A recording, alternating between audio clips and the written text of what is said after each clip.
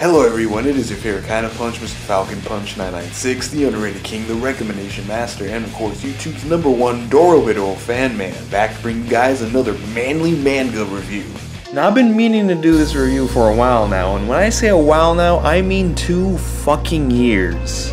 But now it's time to finally bring you guys a review for one of my personal favorite mangas, OYAJI. OYAJI was created by Moriyama Tsuru in 2000 and ran in the Big Comic Superior magazine. This manga tells the manly story of Kumada Takeshi, aka OYAJI, who after leaving his family years ago due to some troubles he had to keep a secret for his family's safety, finally makes a return only to find his daughter becoming sort of a bitch with an abusive boyfriend, his son being a wannabe delinquent, and his wife just barely keeping it all together. However, upon his return, OYAJI sets out to regain the trust of his children, who know little of the kind of man he is, as well as fix his family for the better. Now this manga is absolutely an underrated gem that everyone should check out, as it tells a truly manly story that is also very heartwarming, showcasing the values of family and what really makes a man. Through this 3-volume manga, we see OYAJI single-handedly bring together his dysfunctional family, resolve some leftover issues, and take some peeks into OYAJI's past to see what exactly made him the man he is today, and even see how he got together with his wife, which in itself was a fantastic and manly read. Hell, we even see OYAJI teach his daughter's abusive boyfriend how to become a true man fitting for his daughter. Now, as I've mentioned plenty times in the past, I am an absolute sucker for stories regarding family. However, this one really hits home, especially the ending, which was so well done and manly it had me with manly tears in my eyes and my fist aimed towards the sky.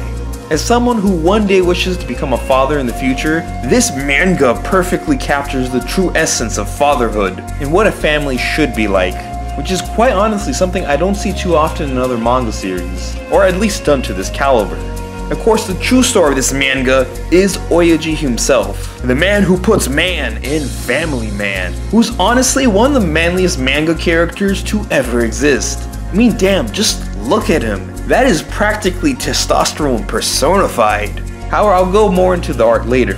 What really makes OYAJI so manly is simply due to how dedicated he is to his family and the lengths he's willing to go to protect them.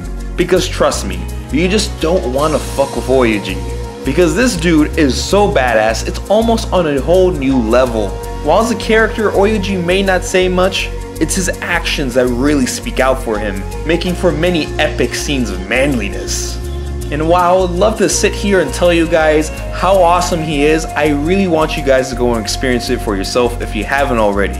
But now let's get into the art. The art is simply manly. Again, just look at OYAJI. His design is just so well detailed, it just oozes manliness, as every inch of this guy, and I do mean every inch, is just filled to the brim with manliness. But beside that, this series' realistic and gritty art style is very well done and detailed. Though to be honest, some characters can just look downright ugly. However, it does work with the series' gritty tone.